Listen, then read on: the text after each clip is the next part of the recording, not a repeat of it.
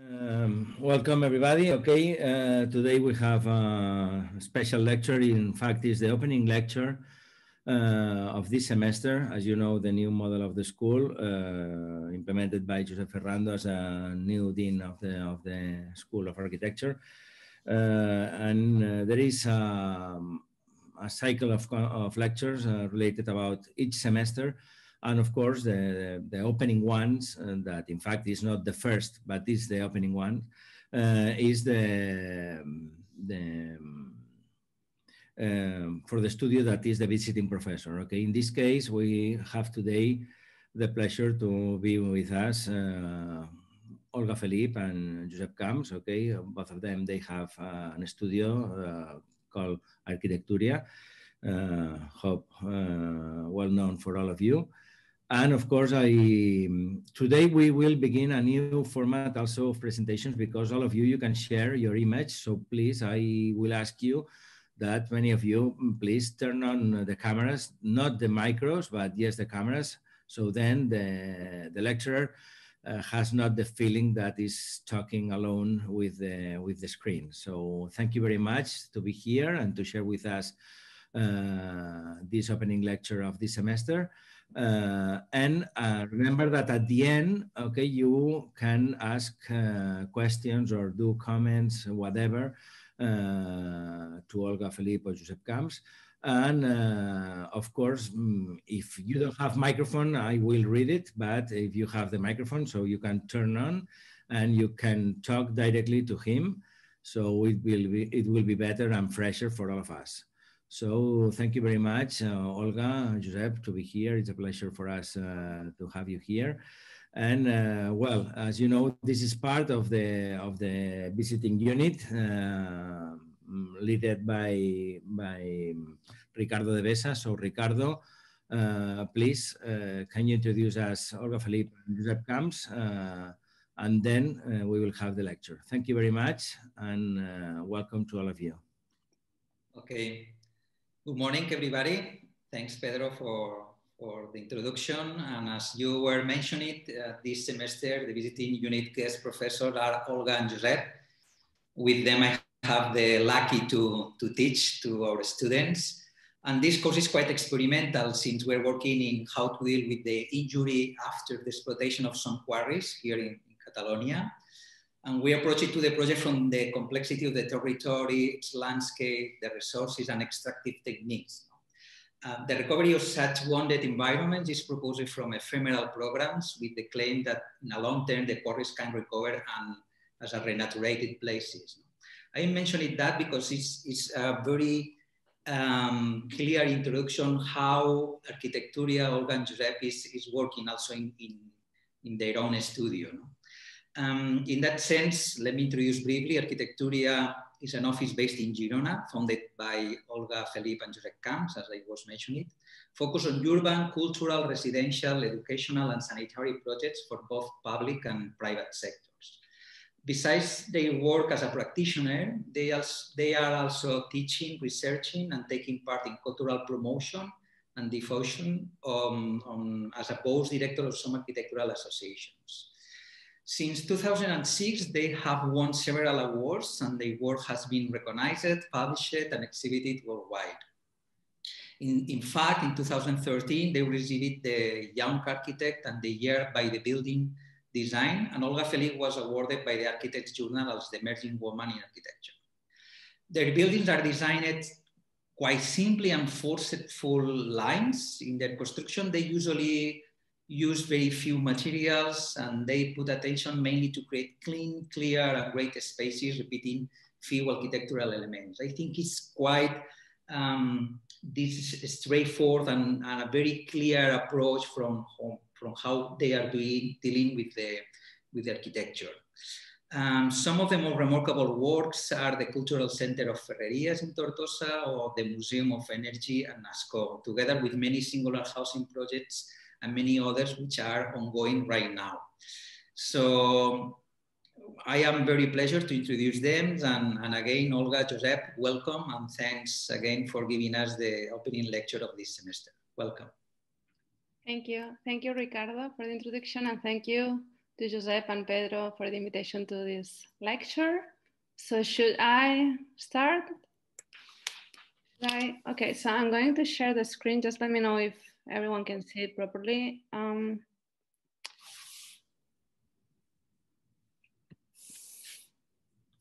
Yeah, perfect. Yeah, can you see it well? Yeah. Yeah, perfect. Thank you. Okay, great. So just to start, I guess that all of us have these kind of small obsessions that somehow frame the world how we are seeing it, how we are approaching it. And I would say that in our case, our small obsession is what we call verso and reverso. So what does this mean? I mean, talking about reversibility in architecture means that in and out are, let's say, two different realities. So we understand inside and outside as verso and reverso. They are discontinuous and reversible. So, but at the end, one comes to be present in the other. So just as I said, I mean, when you have this kind of small obsession, suddenly you start seeing it everywhere. So I'm just going to run through some examples of this kind of concept in different films or pieces of art along the history. So for example, Vivre sa vie. Vivre sa vie is a film by Jean-Luc Godard from 1962, where actually I would say that more than a film is a collection of scenes and images where Jean-Luc Godard shows and makes visible the montage technique. So the film is set in 12 chapters, but what I would say that it is even more amazing about this film is how Godard plays with the audience. So for example, this is a capture of the first scene where we are seeing Nana, who's the main actor, and she's breaking up with her partner, which is just sitting next to her. But what Godard does is that he lets you hear the conversation, you can listen, but you cannot see.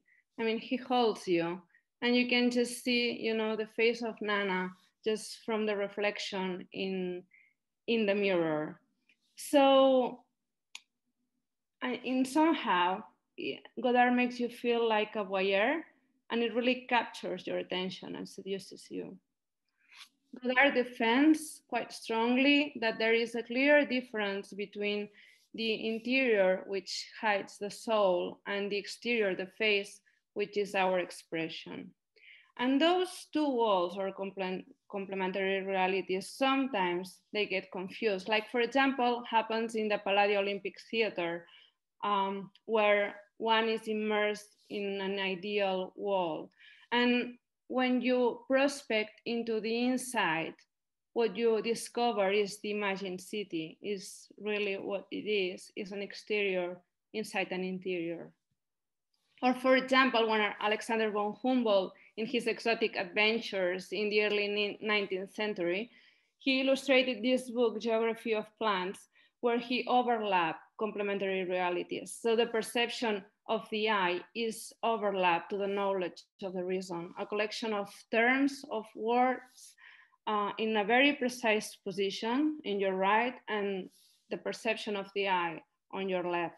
So here von Humboldt maps biodiversity in this idea of order and diversity. Or for example, a last case, the Dream by Rousseau, where the presence or the superposition, let's say, or overlap of the domestic is overlapped in this wild world, the jungle.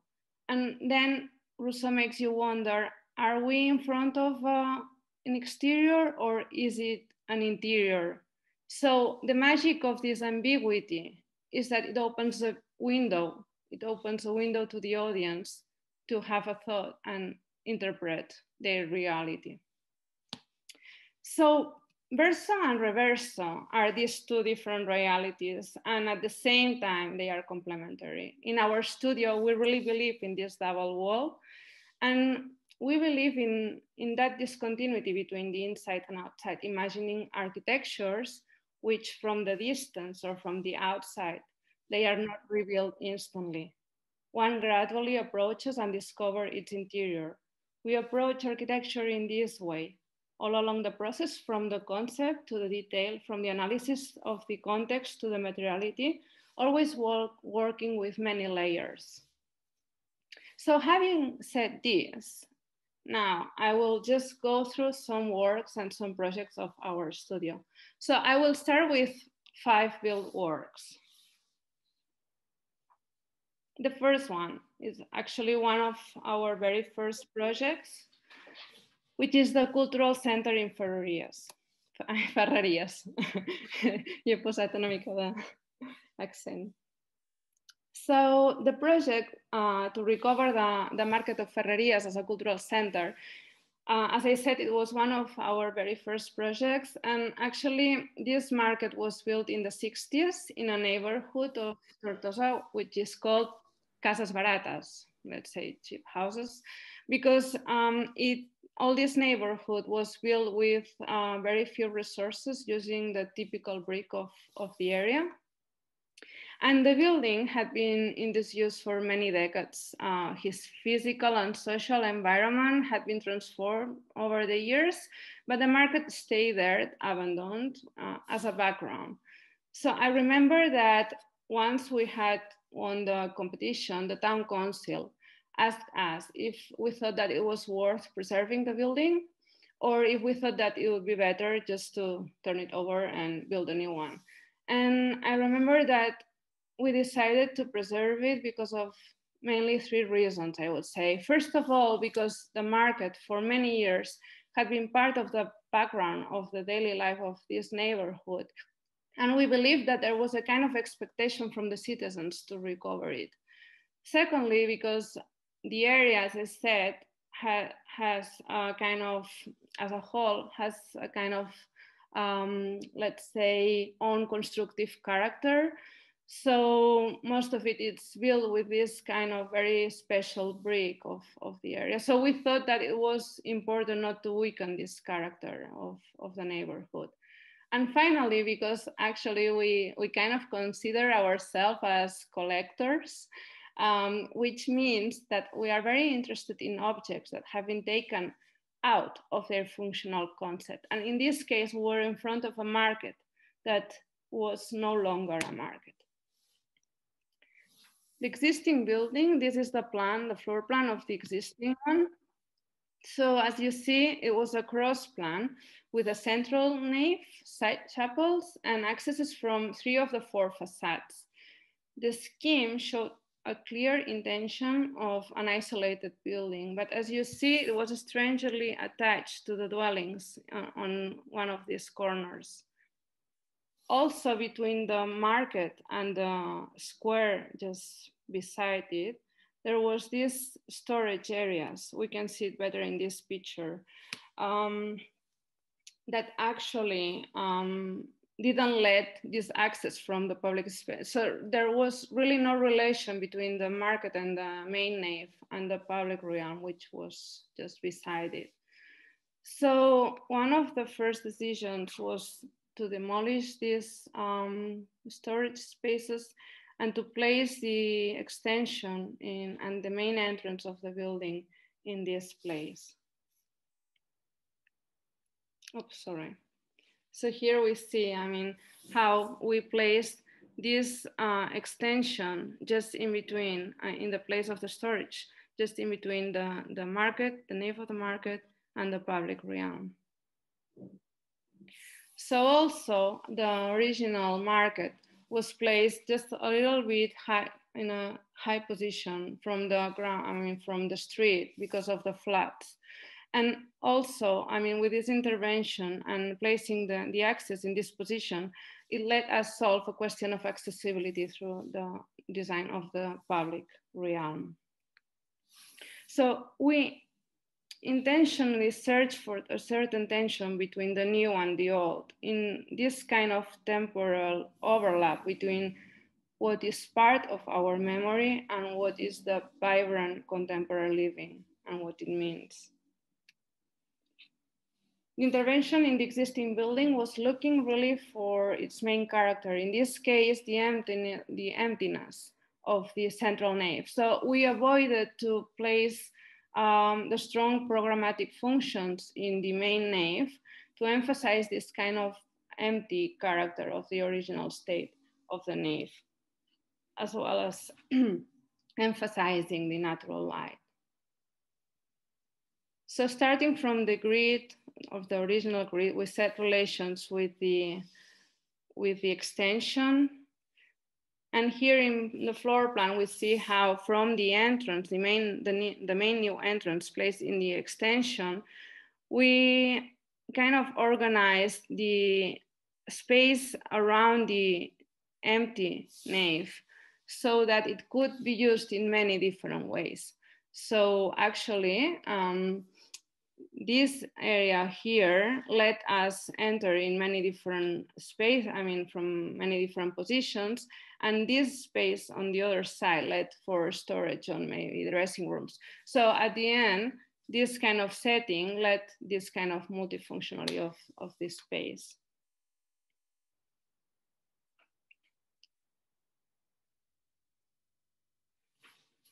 So inside, again, with this idea of the interior, the verso and reverso as interior and exterior, which are complementary but discontinuous, we see how inside of the nave, by the day, the space is bright and ethereal, and the old facade actually comes to be present in the inside. While at night, the interior is completely silent, is opaque, heavy, and quite tight.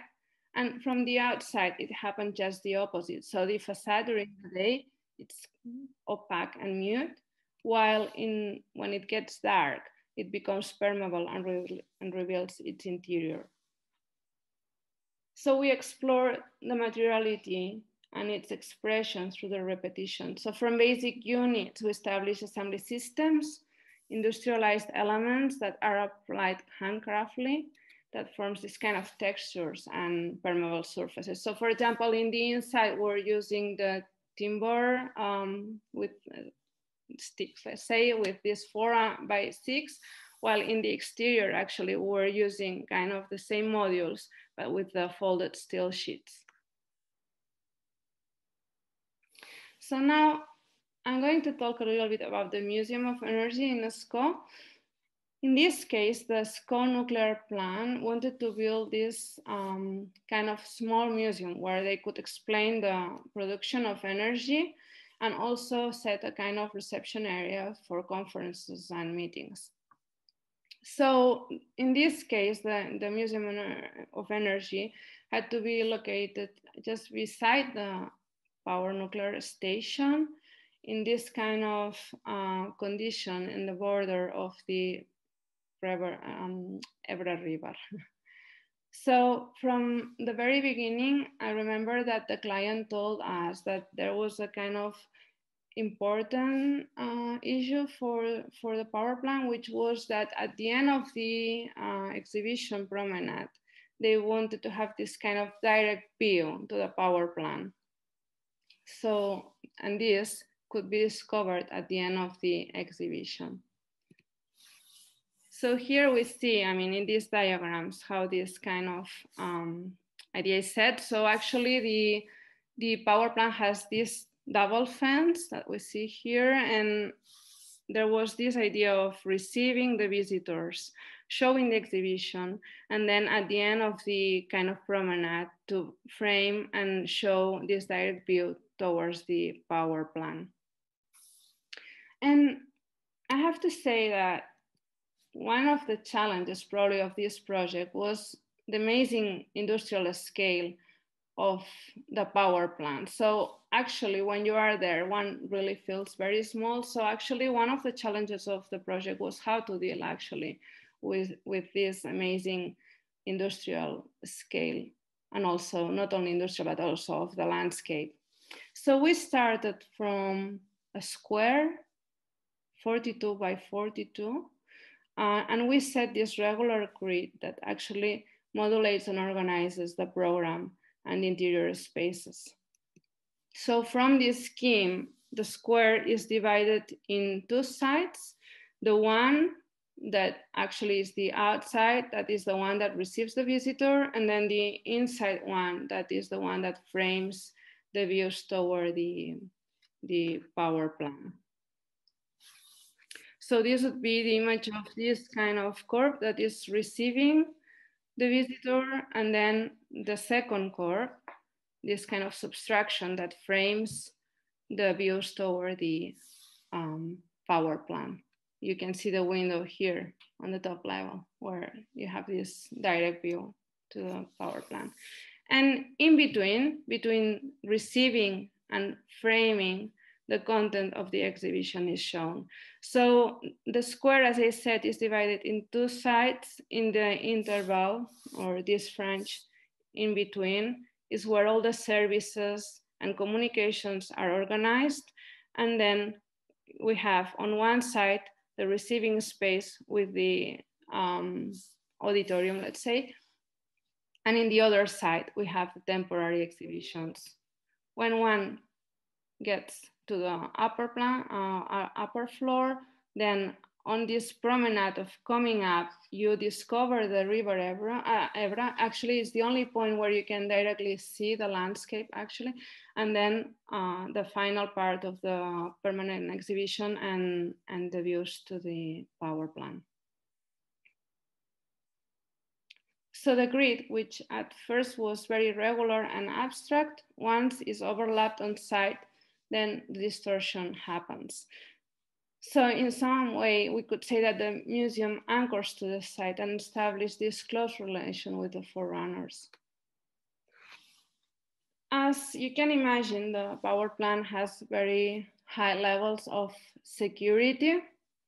So this set a kind of premise when thinking about the constructive systems and how we would build the museum. So we propose to work just with dry construction systems and with the minimum numbers of manufacturers.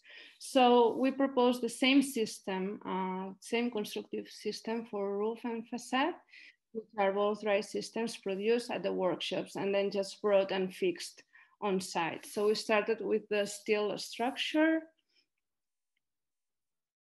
and the same system for the facade and the roof.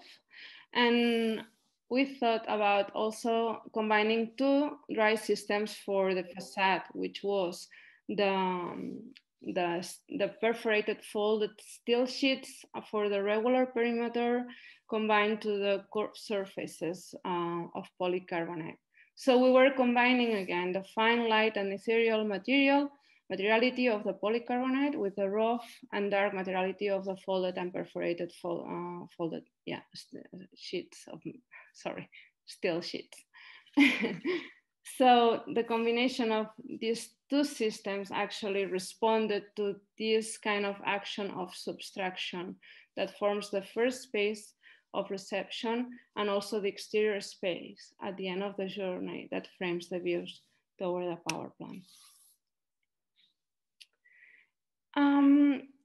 On 2012, the swimming pools of Jesus were one of the 9 works that was selected to be part of the Architectural Rovers exhibition that represented the Catalonian pavilion at the Venice Biennale.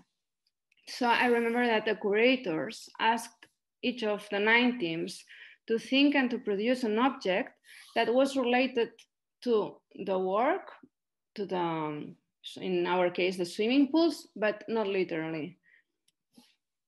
So it's an exterior swimming pools, and these swimming pools are placed just between the road and the landscape. So the road that connects 2 towns, Jesus and Roquetas, and just in front of this Ebra River again, the River Ebra landscape. So in this case, the strategy of the project is to set a kind of clear boundary between this road and the swimming pool space, protected from the traffic and the strong wind, and open to the landscape of the olive trees, orange and lemon trees of the River Ebro. So the facade, which may seem very opaque from the distance, when you get closer, you start discovering that it is permeable, and actually you discover some points where you can actually have a direct view to the inside of the swimming pools and discover what the life that is happening inside. So when thinking about the object, we thought of an stereoscope. I don't know if you know what's a stereoscope. At the beginning of the 19th century, when traveling was something very rare, there were lots of new gadgets and inventions and machineries that appear, like panoramas, kinetophones, and also stereoscopes, which the aim of these kind of gadgets was to approach these far realities to the audience. And actually a stereoscope is an object that creates a kind of optic illusion, and just taking pictures from a very exact, precise distance and setting them in the distance of the eye of the audience or the viewer, you create a kind of three-dimensional effect. So just like in the swimming pools, from the distance, we imagine that this may seem a quite strange object that you really don't know if it's watching you or if it's you that is kind of watching it. But when you come closer and looked inside, then what you may discover is the real life of the swimming pools. So we had to produce the object ourselves. And actually Sebastian, who is a great craftsman, helped us. And at the end, what we did is actually 5 stereoscopes. So actually it was kind of 5 windows that opened and showed this kind of 5 fragments of life and scenes of the swimming pool. So you actually became a voyeur, someone that actually was spinning and gazing the real life of the swimming pools. And I'm just going to, this is not the last one, there's one more, but this actually is the last work that we have finished quite recently, which is the new law courts of the city of Tortosa. So Tortosa, it's a city that can be understood as a superposition or overlap of fortifications and walls that have been kind of built over the years and its history. And the city is actually the River Ebra again crosses the city in 2 sides. So on the left we have the flatland, let's say, and on your right, the right of the River Ebro, there's this kind of hills where actually we can find all these fortifications and city walls. So in this case, the site of the new law courts was in this position, just next to the cathedral and the main castle on the top of the hill. You can see here a bit the landscape and the fortifications, but what's most, I would say that the main character of this old quarter probably is the color, the chromatic, and the stone and the light that it has. So we had a previous experience in the old quarter with this. Actually, this was our first build work, which is the Abscess Square just next to the cathedral. If I go back quickly, you'll see. So this is the cathedral. This is the Abscess Square that we built some years ago.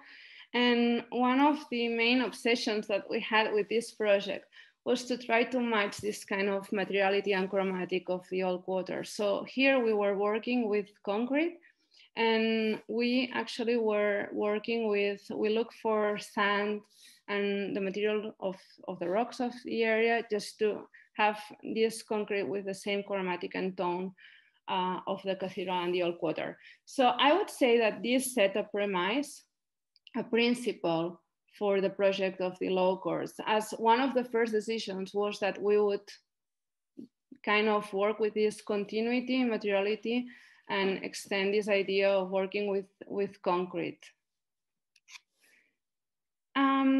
The site, the shape of the site was very, I would say, irregular, which was a challenge in terms when you're working with low chords. There's the brief or the program.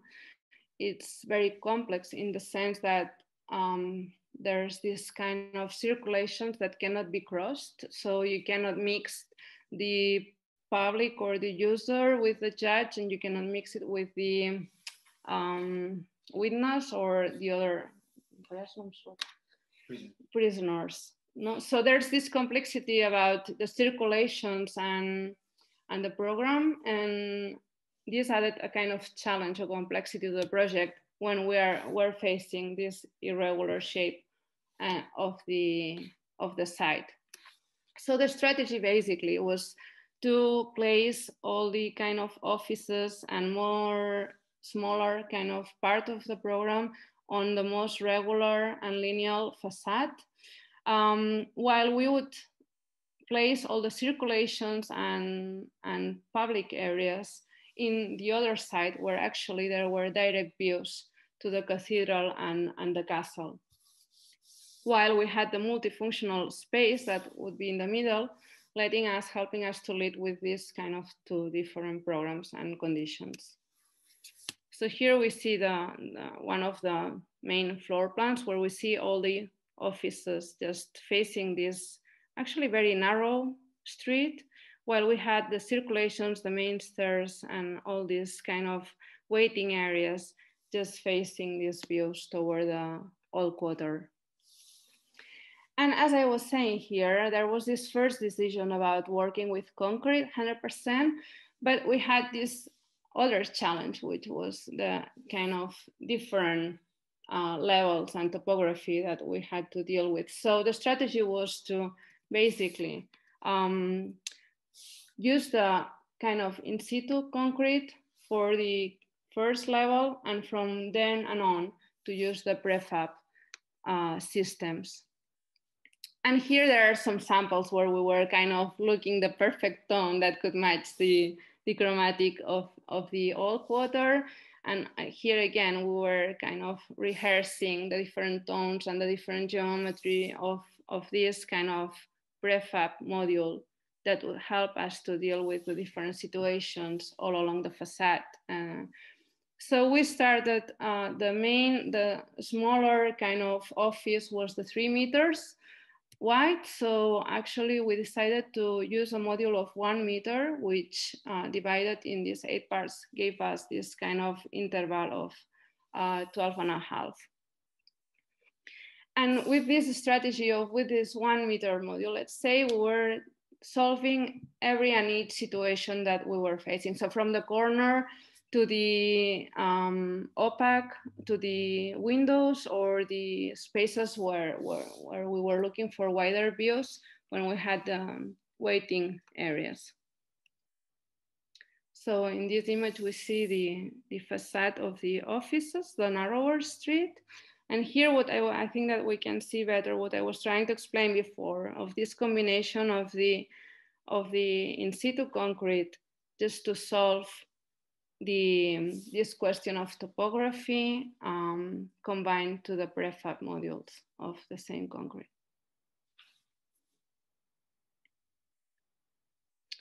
And in this corner, actually, we can see it even better, this kind of topography condition, and how it also merges and shows up the main entrance to the building in the corner.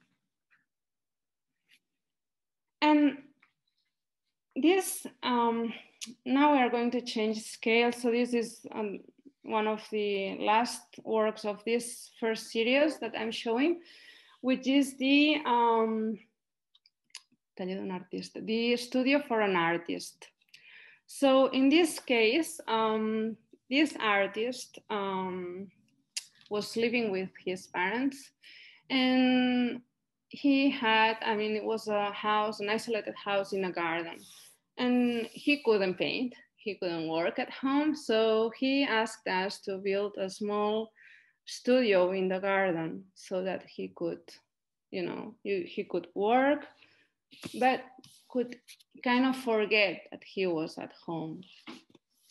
So here the challenge was that we had to build this 60 square meters studio in this garden, and we had a very tight budget, but also we had very short time because I mean, they wouldn't move from the house. So we had to build it while they were living there. So here, one of the challenges was how to deal, with this situation. So this is the house. It's an L-shaped house.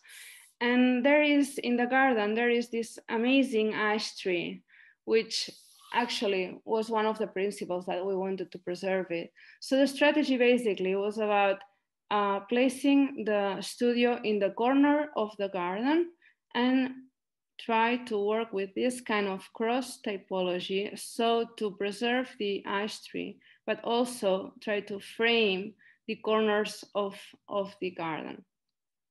So when you would be in the studio, you wouldn't see the house at all. So starting from the cross shape, we organize a kind of double space in the middle, where is the main space where he paints, and organizes like 4 different spaces around it. One is this table where he's showing his pieces, his works, a small space to stay, kind of rest, and storage and wet area, let's say. And here we see the scale and the relation between the space where he paints in this double scale and the ash tree. So in this view from the inside, we see how actually the house is just behind this corner. So with this strategy of the cross shape, he would be painting in this double space and would have views to the edges, to the corners of his garden, but wouldn't perceive the existence or the presence of his house. And from the outside, probably, I mean, you can clearly read that there's this condition of being in a corner of the garden. And here, the strategy, again, the constructive strategy to solve or achieve this challenge was a decision about working 100% in wood. But in this case, we would be working with 3 different carpenters. So we modulated all the pieces in this kind of 2.5 by 5 or 5 by 5, always a combination of these 2 numbers. And we solved, I think I have a picture later. Wow, I'm just wondering, yeah, here. So, yeah, so one of the carpenters was manufacturing all the structure. Another one would be manufacturing the cladding, and the other one, the inside cladding again. And I'll just go back because I've gone very through, but we can see here the space and the relation with the ash tree.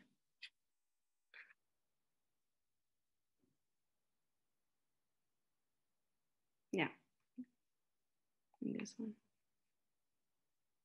Okay, so now I'm going to go through 4 domestic buildings, so 4 houses. 4 houses that they have a very similar urban context, let's say. So they are all isolated houses with, the same similar separation, distance to the neighbors, distance to the street, and kind of height, So we have the same kind of regulations for all these typologies, but you will see how there is a kind of evolution in the typology of these 4 houses, especially on the relation between the inside spaces and the gardens. And also, most of them have a similar structural system with wood panels, but then also, again, we're playing in different ways in terms of materiality. So the first one, house, we call it 09. It's a house which is very compact. So it's a 2 stories house, which actually is, it's in this plot, which is set in, this is a corner actually, and it's a very compact house, which is facing the 4 sides of the garden, establishing a different relation with each of the sides of the garden. So starting again with the grid, we divided the grid in 2 sides again, and an interval in the middle where would solve the entrance to the house, but also the vertical circulation with a 2 story, in between the 2 stories. So from the upper road, we have the access of the car, and from the side road, we have the pedestrian access. Here, as I said, there's this interim space, which is dividing the house in 2 sides, the one with the garage and the studio facing this north part of the garden, and the one which is kitchen, living, and dining room, which is facing the southern part of the garden. And on the upper level, with the same kind of disposition of the pieces, the interim, the middle space, kind of has the staircase with the patio. And then on the upper part, where we have 2 bedrooms sharing a bathroom and the principal room in the other side. And in this case, as I said, we were using the wood panels structure and combining 2 different materials, which was the burned wood and the copper. So in this case, we chose 2 different materials, which actually are, we can say that are alive, in the sense that they change with the time. So what's happening now is that this was a picture of the house when we had just finished, where we can see the copper very shiny and reddish, and the burned wood was super intense black. And now, which we finished the house some couple of years ago, what happened is that this contrast between the 2 materials have actually approached to each other, and now the wood has kind of lost its intensity to a grayish, and the copper has also lost a bit of its shine to a more browny and matte kind of. So now they are kind of getting closer to each other, and probably toward the time, and as time passes by, they will keep changing. So the relation between the both will keep changing over time. And the image of the entrance, of the porch of entrance. I don't have current images, but I think it would be nice to incorporate it, because it's nice to see how these 2 materials are changing over the time. So the next one, as I said, is a similar condition, a similar urban condition, but here we started to atomize the program. So each of these pieces, you will see later when I show the floor plan, kind of house different parts of the program, and their shape and their size and their height responds to the program that they are kind of housing. So for example, the volume that's facing the street, this is a view from the road, from the street, sorry. So the first volume has this double height, which houses the entrance and the studio on top, which kind of receives you, but also gives more intimacy to the rest of the house and the garden. So in this model, we were testing the position and the relation of each of these pieces to each other. And all of these 4 pieces are placed just around this main patio in the center. So they have this double relation in between them, looking to this inside patio, but at the same time, setting these kind of corners the rest of the garden. again, we set the grid. And in the floor plan, you can see how this very first one, which is the one that has the 2 stories and a higher level, holds a small library and the studio on top. The second one, which is maybe the larger one on plan, is the living room, kitchen, and dining room.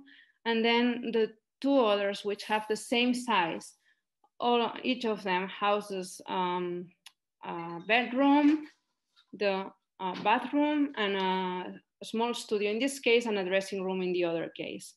So each of these pieces relates to this patio inside through a window, and then establish a kind of their own relation with the garden that's outside. So this is a view of one of these these windows that it's kind of a piece of furniture. In Catalan, we kind of call these places festejador. And also the expression of this kind of window, which is a space itself, and establishes this kind of relation between the inside and the outside, framing the views to the patio. And in between the pieces, there's these small corridors which connect each of the kind of volumes, which actually we wanted to play with this idea of confusing about if it has an interior or an exterior character. So this is a view of one of these corridors around. And again, here we were working with the wood panel structure that closed each of the boxes, and working just with aluminum for the outside facades. Working with different typologies of windows. So we established like 3 different relations: the one that was 100% open to the outside, the one that had the folded perforated steel, and the one that was kind of mixed. And here we see the kind of relation between the 2 volumes through these kind of glass corridors. And actually what's been surprising is that the woman that lives in this house started to have a kind of amazing passion for gardening. And actually now the garden has become a kind of lab of species. So each and every corner has a kind of different character, just working with the species, the different species. And the next one is kind of a similar exercise of atomizing the brief and the program. But in here, if before we saw that the relation between each of these volumes was direct to the garden and direct to between each other, in this case, we will see how the relation between each of the elements with the courtyard inside and in between them is through a main element, a kind of cloister. So we see it better here. So again, in this case, the size and the volume, let's say, of each of the elements responds to the program that is housing. So in this case, we have each of the bedrooms is responds to one of these. In this case, this bedroom, and this is the bathroom, and the bigger one is the living, dining, and kitchen. And each of these elements connect to this kind of cloister or corridor around the inside courtyard. So the main entrance, so you access from this point, discovering the courtyard, and then from this corridor, you kind of access to each of the elements. And in this case, this is very usual in our studio. So once we've read the context, we kind of understood, the brief deeply. We work with the grid and the kind of typology.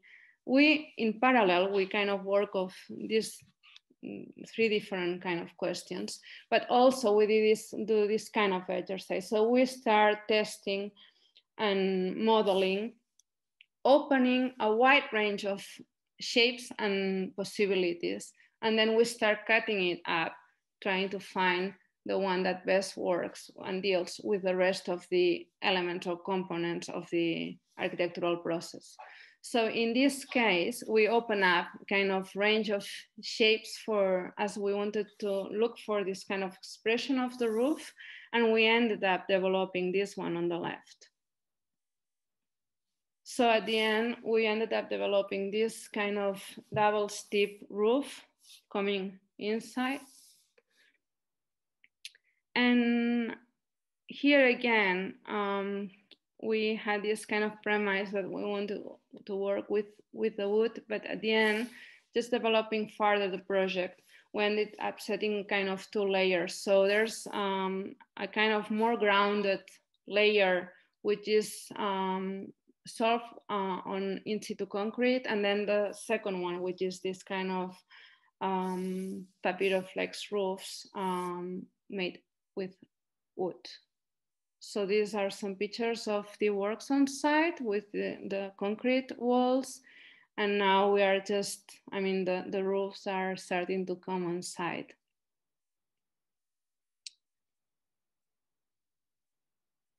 And also, we are working in this project with Kumella, the ceramist, to solve the cladding of the roof. So we are kind of searching for the color, let's say, of this kind of greenish roof.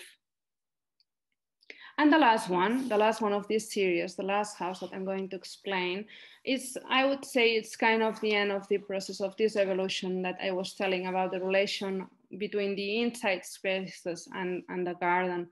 So in this case, probably we could say that the garden is the house itself. So in this case, this is the plot, and this is the maximum that can be built with the distances to neighbors. And the strategy in this case was to kind of build as much as we could. So to complete all the perimeter, the buildable perimeter of the house, to try to gain the maximum patio or the maximum open air area in the middle and in the inside.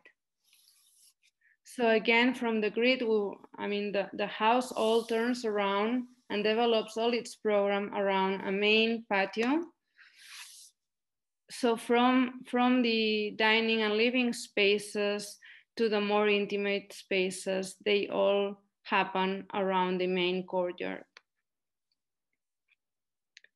So here in a more precise floor plan, we see how on the top level, top part, we see the kitchen, living, dining room, opening small windows, very strategic windows on the perimeter, but most of it just facing the main patio, which actually we could say that it's a garden. The house is a garden, is understood as a garden itself. Again, here we were working with this system of models, just trying to shape, and we ended up with this kind of curved inverted cone that focused kind of all the main attention to the open air patio. So this is a view, and also this house is already under construction. In this case, we've used, actually the man that's going to live in this house is the one that's building the house. So it's been a very tight relation between him and us, as we are, it's kind of auto construction. So in this case, he has a great knowledge about steel. So there was this kind of principle about working 100% in steel. So the structure is developed all by himself in steel, and the cladding also is kind of doing this kind of waving steel sheet shape, also solving the different conditions of the windows And this is a visit of the studio, to a site visit of the studio. Okay, so now I'm going to start with the last series of projects, which is going to be, first is a master plan, and then I think 4 or 5, I don't remember, we'll see, competitions. So I would say that this project, the 4 River Master Plan in Girona, set a kind of, I don't know how to say it in English, it's inflection. Well, I don't know if this word exists in English anyway, but it was a kind of very important highlight. No, I don't know how to say it. Anyway, I guess you know what I mean. But for the studio, it was a kind of experience, and probably changed the way how we used to look at cities.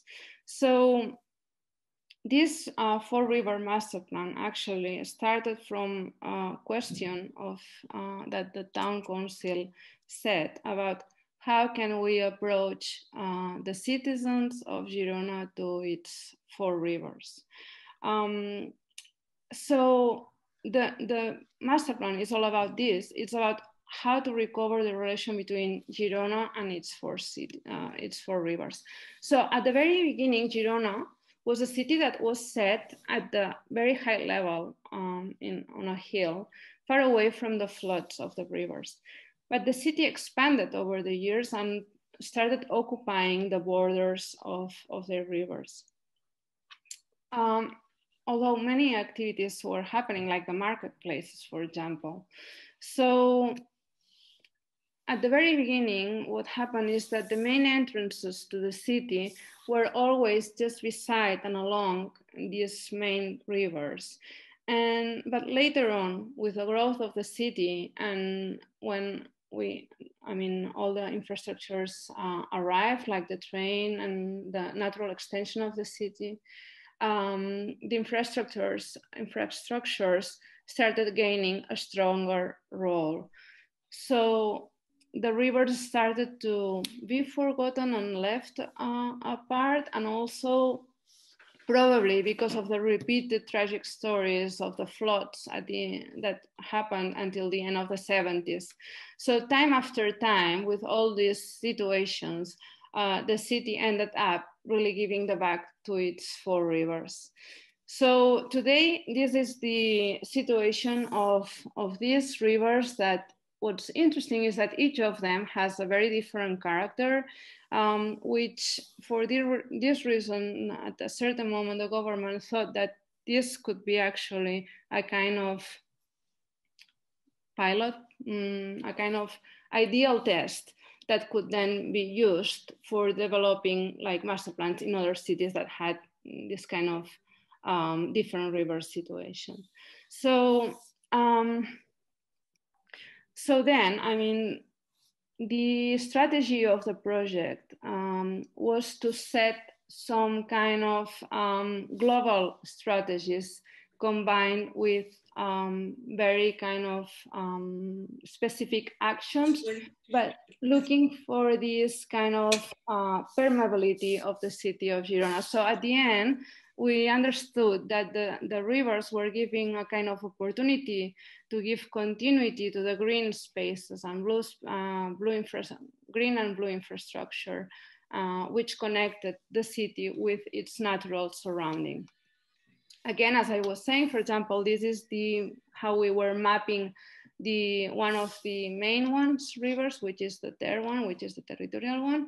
And here we see how, again, with this continuity of the green and blue infrastructure, we're combining this kind of global strategy to the kind of more focused and specific actions.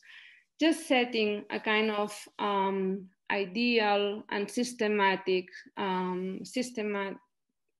we were trying to give a system actually of the different possible situations that could happen, so that these situations could be applied to solve kind of different conditions and specific actions. And so, for example, this is an example of the renaturalization of the Uña River, where we developed more deeply, and we applying this kind of systematization that I was showing before. And just some views of kind of the results or the opportunities that actually this master plan was kind of exploring.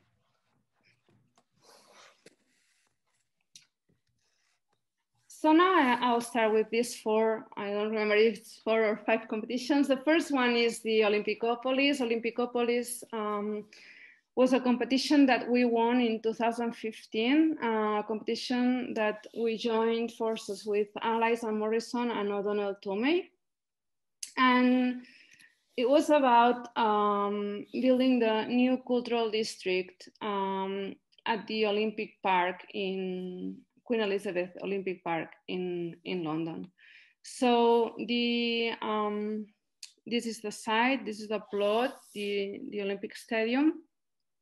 So the Town Hall of London was the one that is leading actually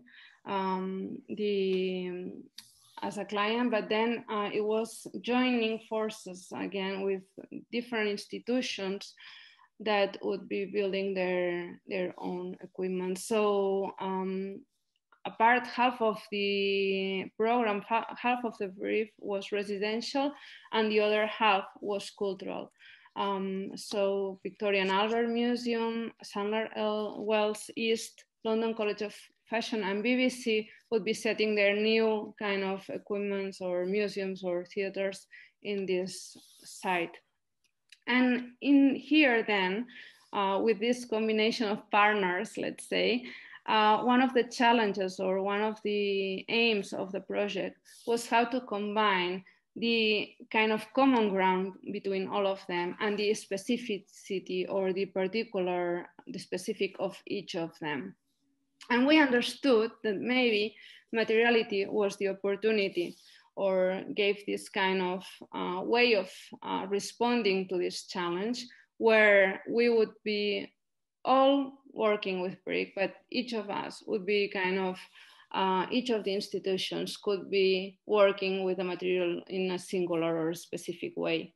And this is a view coming from F10. F10 bridge is the bridge that is connecting Westfield with the stadium. So this is just in front of the aquatic center of Zaha Hadid. And so if at one of the edges of the plot, we had this more representative and singular entrance, on the other side, we aim to connect in a more domestic way to the neighborhood of Hackney Wick. So this is another one of the views coming and approaching the site from Hackney Wick. And these are some pictures of now, I mean, this master plan is under construction.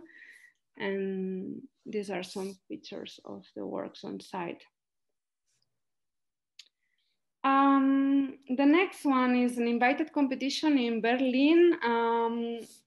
The competition was about building a new housing scheme in one of these kind of, this is very common in Berlin. In Berlin, there's this kind of big blocks, and then you discover this kind of hidden spaces in like the hofs, no? In the inside of these blocks. So the plot is just in this position, which is just inside of one of these kind of big blocks of the center of Berlin. So we are just next to the new Neue Gallery and the Bauhaus, just next to the Lutzow buffer canal.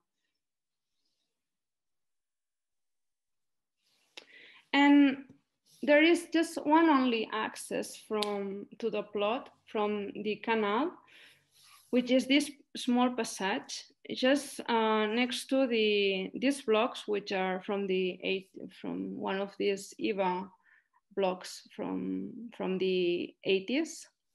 And also just in the other side of the plot, there was this piece of industrial heritage that also we wanted to take into account. So if we usually approach architecture in terms of volume, so with this idea of fulfilling the urban space, in this context, we thought that instead of approaching this way, we could start thinking about the empty space. So thinking more about the void rather than the full filled volume. So we start shaping the void. So in this diagram, we see these are the 5 existing blocks of the 18th, and this is the plot. So we start, rather than thinking of the built volume, we start thinking about what we're shaping here, which is this empty space in between the existing buildings and the new ones. So 4 curves generate 4 empty spaces.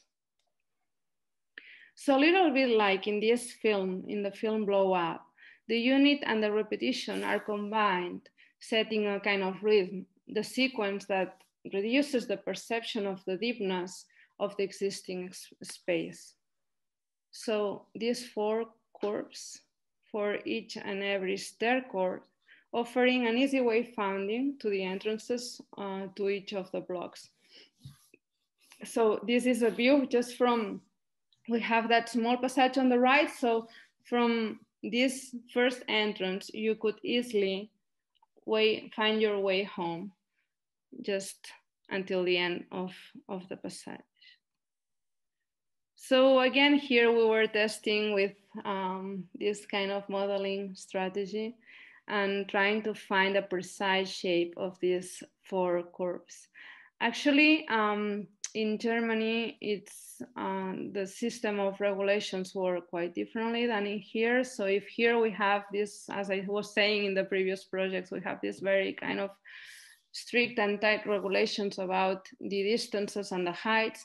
In there, it's more about the relation of shadows between neighbors. So here, to find the precise geometry of these 4 curves was not just about testing, you know, in the models, which was the one that was working best, but also this kind of very mathematical and precise exercise of finding this shape between the section and the distance to the neighbors, trying to offer the kind of maximum distance or view distance to the neighbors in front. So looking at if we look at the floor plan, as I said, it's organized in these 4 curves, which are 4 cores that house or give access to kind of 4 dwellings, each of them. And all of the dwellings are kind of having the double orientation south, all of them facing south. So we were combining different typologies. On the ground level, we were having duplex for families with with gardens. And then on the upper levels, we were setting very small studios for, actually, the user was described as like young businessmen or woman. So the facade, the north facade, this is the facade that's facing the existing IVA blocks. It's actually responding to this kind of typology condition of the double duplex, the double level on the 2 first floors, and then the studios on the following ones, on the upper ones. Always having kind of these big windows on the spaces with the cores of the stairs, and then small winter gardens to receive. And then the south facade actually is the one that was facing this industrial pump piece of heritage, which is built in bricks. So the strategy was about giving this kind of glossy, lazy materiality that merged perfectly in this kind of brick materiality of the existing buildings. And a view of one of the dwellings looking the chimney, using this kind of winter garden again with this kind of double facade that help to deal with this kind of thermic comfort for the inside spaces. This competition is actually the last that we've won together with Emilio Tuñón the competition in this case was about a new parking and extension of the hospital of Tortosa. So as I said before, the city of Tortosa can be read as this kind of overlap of fortifications and city walls that have been built along of the year. And in here, the urban question was, again, not easy. I mean, it was about solving the void that's located just in between the platform, a very high platform of the existing hospital, and the last blocks of the Ensanche, which are in a lower level of the city. So I would say that in this case, we were facing a space with several layers of history, as we had on one side the wall of the city, the Baluarte de los Creos, but also on the lower level, there was what is called the Hemingway space, which used to be a Civil War bomb shelter, which also needed to be preserved. So the proposal here tries to give a kind of very effective response, overlapping an underground stepped car park and a generous park on top, which is organized as a sequence of spaces of ramps and platforms, offering a new urban landscape to the city. So the parking is organized according to a system of platforms served from a double ramp. So in this way, the hospital platform, which is at top, is connected with the urban grid level, which is down and below. And the new car park is sheltered under this system of ramps and platforms, on which a garden is arranged and in a very natural way. So the encounter of the urban grid with the geological structure and the historical walls of the bastion is kind of solved with this kind of landscape strategy. And this is a view from this park and hospital extension from the Ensanche, so from the lower part of the city. And this is a view from one of the upper level of the park. And at the end here, we were facing complexity, this complexity of the context, and with the urban, the topographic, and the functional constraints, with this double landscape and infrastructural condition, always with a radical respect for the history of this place. Another competition also joining forces with Emilio Tuñón was the Carmen Thyssen Museum in Sant Feliu de Guíxols. So in this case, the site is located in the historical center of the city next to the medieval quarter, with sea views and surrounded by gardens. So I would say that it's a kind of very idyllic setting. And the competition was about the recovery of a heritage piece, such as the monumental complex of the monastery, together with Portaferrada, the church, the palace of the abbot, and the gardens. So in its origin, the origins of the monastery started in the 10th century with Portaferrada, and it lays on the ancient structures of the Roman period. The monastery actually was built in different construction phases until the 18th century, which ended up like what we are seeing here. So at the end, it remained as a 4-story in this L shape. But I think that, I mean, you can hint at a cloister. So you can really read that the main intention was what we're seeing on the left. So it was about completing this cloister, but probably they couldn't do it because of the hardness and difficulty of the rocky terrain and topography. So the cloister ended incompletely. Then the main principle of the proposal was about recovering the cloister of the original building. The idea of a square that defines a central void is recovered, recognizing the natural position of the cloister that was never completed. and closing or completing the circulation on the perimeter. The cloister, which is at the ground level, becomes a public space that offers a clear relationship between the museum and the kind of museum circulations, but also with the gardens that are in the higher levels behind the monastery. So the recovery of the cloister as an empty space at the end opened up a new wall of possibilities of how this new space could be used and how to relate with the gardens. So we were thinking about events like workshops, concerts, outdoor exhibitions, open air, whatever, site-specific art. At the end, the aim was that the cloister became a space in which to integrate art as a tool of transformation and social cohesion. And at the end, this new versatile space deals with this question of scale that I was mentioning before. So it looks for a volumetric balance between the scale of the monastery on our left and the scale of the landscape and the gardens that we can see on our right. So at the same time, the new cluster becomes the topographic connection with the garden, emphasizing the character of a forest with a kind of continuity with, we call it the forest of columns as a new space of shade.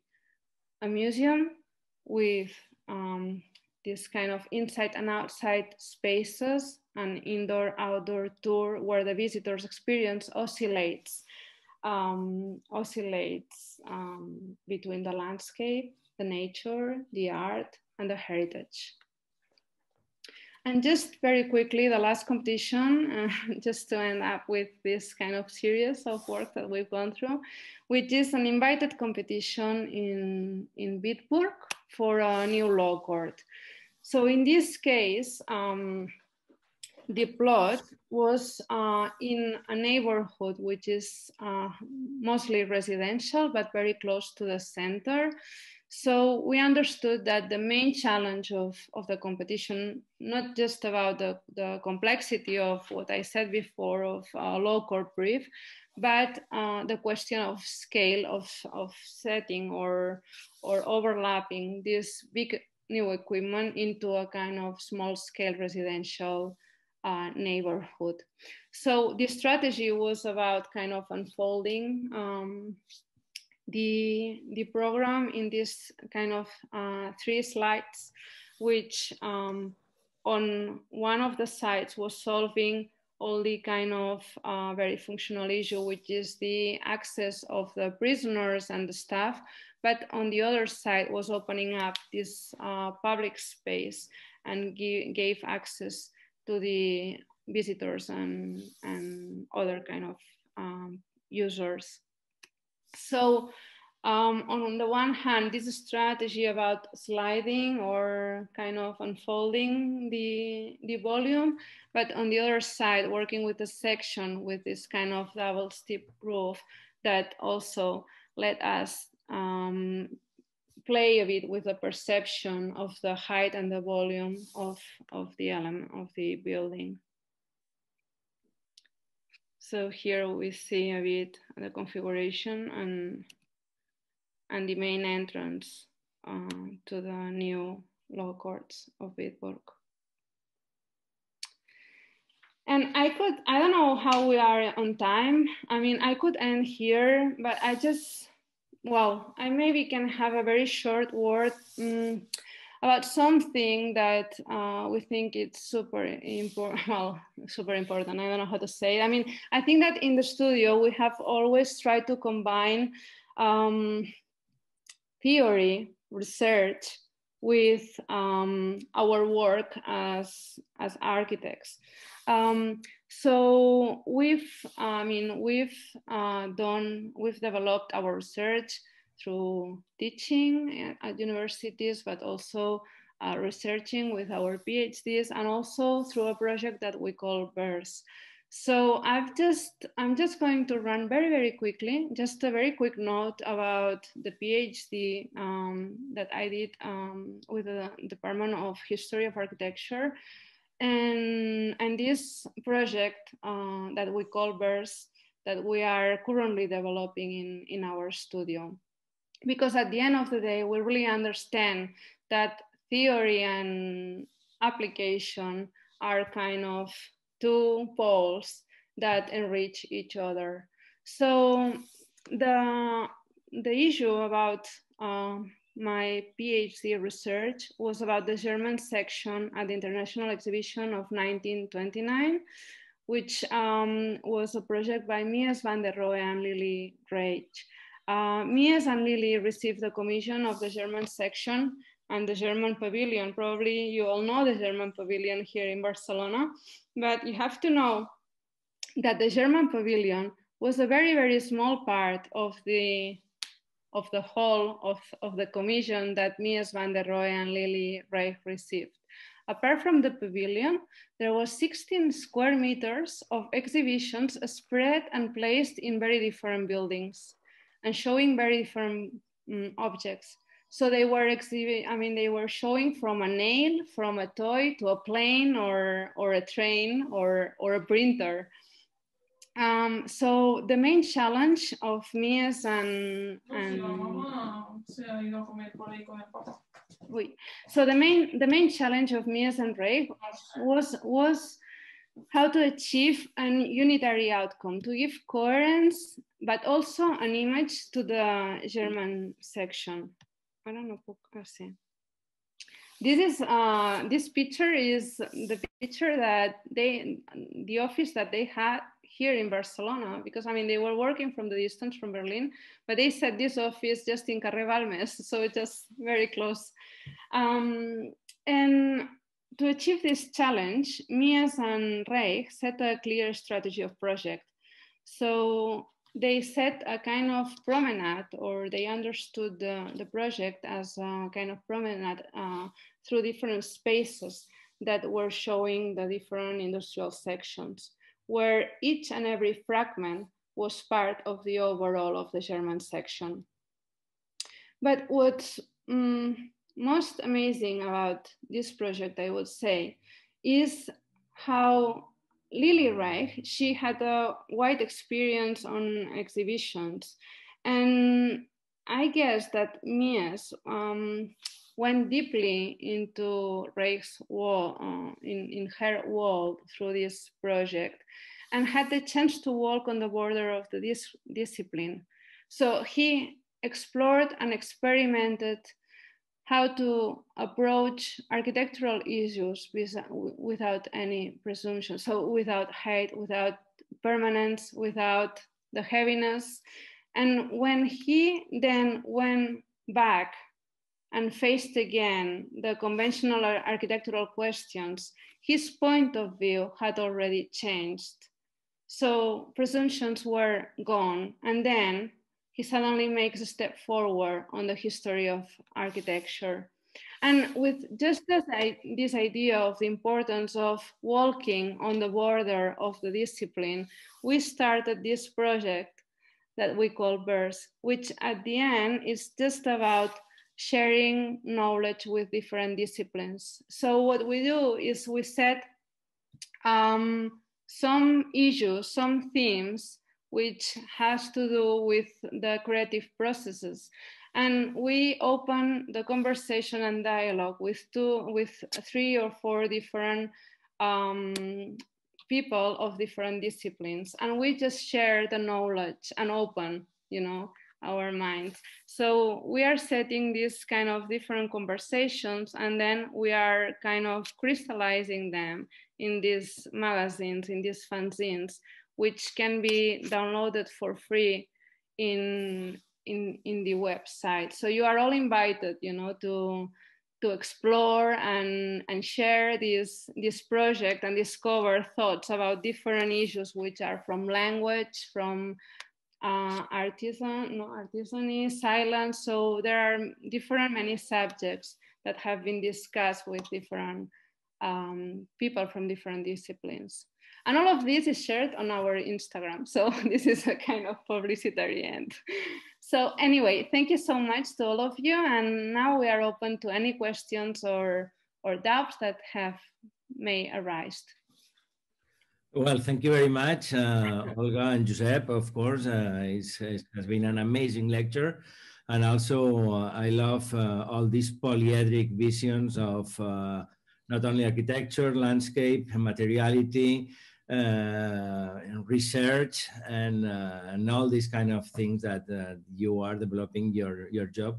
So thank you very much for this polyedric view of the architecture and their environment that I think that, of course, is necessary to have all this open mind and open vision for all of this. I want to say just a comment and a question really quickly, because I have the feeling when I have been visiting many of your buildings, especially in Tortosa, because I have been there many times, so and are amazing. So congratulations. And when I see your lecture, okay, I have the feeling that you love your building as an object, okay, and then this object you work in different layers. No, there is one layer about the juxtaposition with environment. No, you except one or two examples, okay, you never talk about the environment. So it looks like that you are trying to find like a juxtaposition or like creating a distortion with the environment or something like that, no? Creating this new piece, and also with the enclosure with the facades or with the materials of your new buildings, no? Because at the end we have seen that in many of your buildings you are trying to use different materials, okay, in the facades. So there is a constantly research about these materials in the facade, and also the relationship with interior and exterior. No, this layer that you have this opacity, these translucent elements, etc., etc. So, how do you feel that people feels, or you feel that your buildings runs with the environment and with the relationship of the materiality and this juxtaposition, if you are looking for it or not, you just creating an object that you are agree with the fold and the enclosure. What do you think about it? Well, I have to say that from the very beginning, we've had a kind of, it's not a methodology, but it's a process of project that kind of repeats once and again, I would say, and which consists on, we actually deeply analyze the context. We can, a little bit like archaeologists, try to find traces, or because we think it's super important to kind of have a sense of belonging of the place. So on one hand, we have this strategy of working in parallel, with different issues. So at the same time, we are kind of analyzing or having this kind of deep research about the history and the context, and all of the knowledge that the site already have. In parallel, we work super deeply, maybe on the table next, to the one that's analyzing this. We are working with typology. You've seen that I haven't explained it very deeply, but there's this kind of session about the grids and the order and, the internal logics of the structure and the order of each of the buildings. And then there's this other question of materiality and systems or technique that I would say that overruns all the projects. So it's, so there's this kind of maybe different tempo. I mean, there's this specificity of the site, there's the specificity of the typology or the brief, but then there's, I would say, another kind of way of research that goes maybe and overflies all the projects, which is this idea, and has to do a lot about this idea that I was telling about the verso reverso, which is reverso, yes. Yeah, which is this kind of how we relate inside and outside, and how this is built up with these systems that at the end, what works better is this work of dry layers. that kind of, I don't know if I've answered the question or if you want to add Yeah, anything no, there, thank you very much. And they are, I think it's a work in parallel that they overlap. And I think that in every and different project, it gets a different intensity. So in some projects, maybe the intensity is more about the typology. In other ones, maybe it's the site. For example, we haven't explained the abscess square. I've just shown a picture very quickly, but that was site 100%, I would say, no? So it's nice to see how, you know, with this kind of methodology that we usually don't explain, but how each of these, you know, in this different process, each of them takes a role and a different strength or intensity, you know? Thank you very much. Now, as you know, today we have your microphones you can turn on, and if someone wants to say some questions, I'm not going to read any questions because you have the microphone, so please go directly to turn on your microphone and ask a question or do a comment or whatever. In any case, Ricardo, I give you the word, okay? And let's see if someone wants to say something or to ask something. Thank you very much.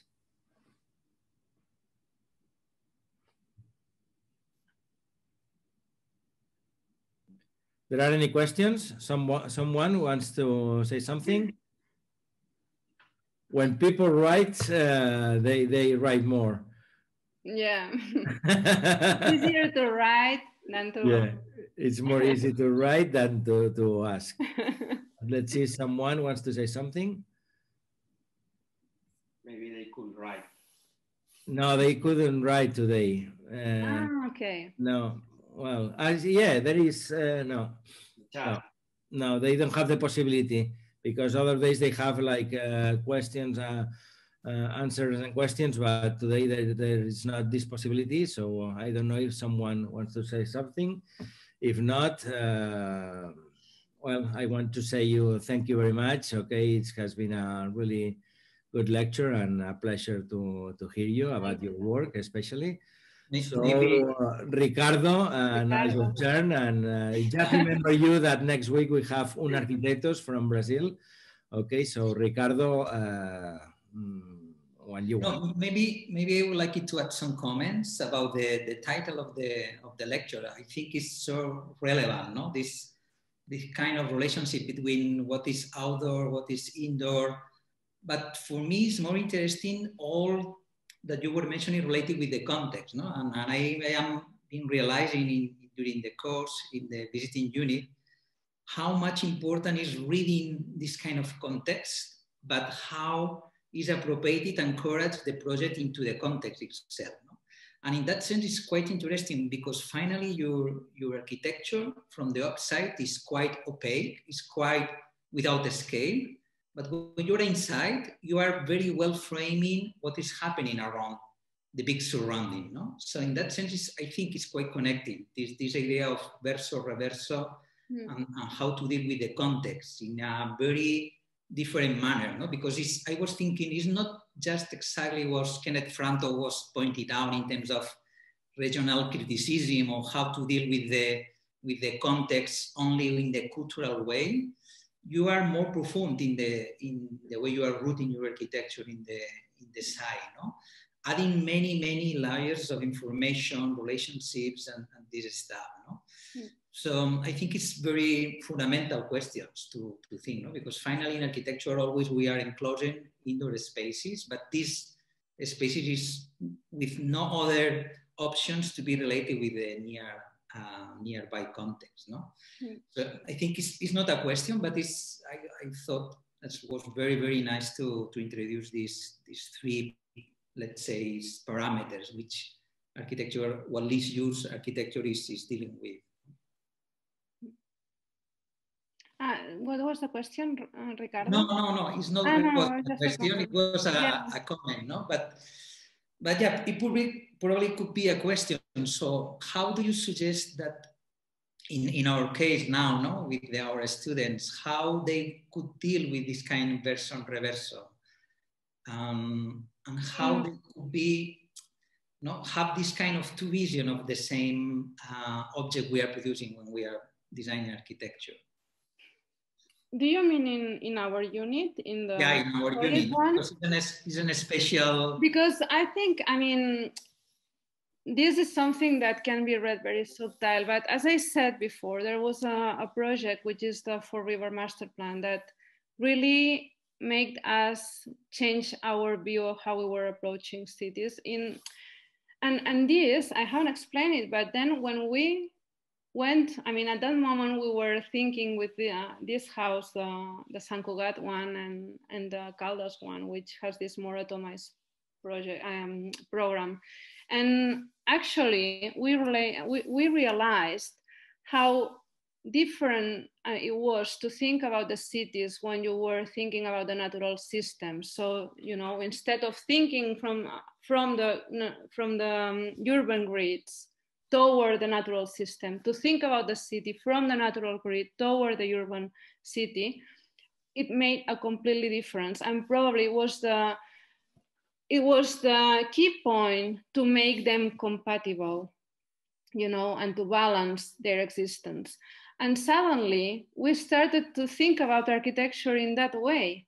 So we started to think, what happens if we think about these voids, about these gardens, about rather than, you know, and how you perceive these gardens from the inside and how you inhabit from the inside to the outside. So I didn't explain it, you know, properly maybe, but it made a change for us, not only about thinking about cities, but also on our approach to architecture. And maybe that's we propose this theme for the unit, because sometimes thinking, you know, out of your, how you are usually approaching architecture, you just discover other ways of approaching it, and makes a big difference for the following and next steps on your career or whatever. So I think it's the aim. It's not so much maybe about thinking about a verso reverso literally when we're thinking about architecture in this exercise, but probably about how this is going to, you know, give them another way of approaching to landscape architecture and all of this. I don't know if I've answered it properly, but Yeah. No. I guess you did. No, that we also were talking about that, no, in the visiting unit. How much interesting is when you are starting analyzing a context, you already are designing the project. Exactly. And I think it's something very relevant and a different way to understand the architecture that used to be analyzing in order to understand, let's say, the cultural issues, but not to have for having or taking decisions for design the final object. No? And I think also in your, for instance, the Berlin project, I realized that you were dealing with that, and many other projects you were commenting right now, was also this kind of lecturing understanding the context, but immediately you were taking decisions for your design. No? Yeah. And I think it's so interesting for our students to realize that it's not a phase you need to accomplish, rather than you already started the project when you are approaching to the context. No? Good. Right. Well, thank you so much. Please. No. There is some ones, more comments, questions. No. Okay. So thank you so much again, Olga and Josep. An amazing lecture, and see you on Friday. Yeah, see you on Friday. Okay, thank you very much. Thank you very much, and see you soon. Yeah, okay. Bye, everybody. Bye.